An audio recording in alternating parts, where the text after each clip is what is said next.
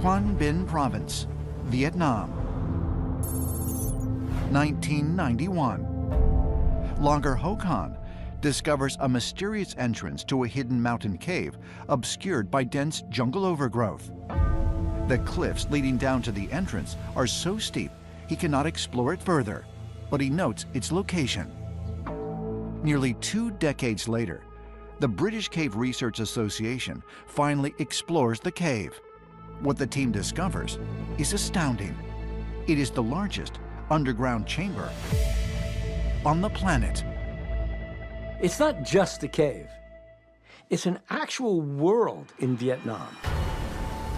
Inside this cave, it's 40 stories high. There's actually an ancient forest. It's got flowing water, not just a puddle or a stream, but an actual river.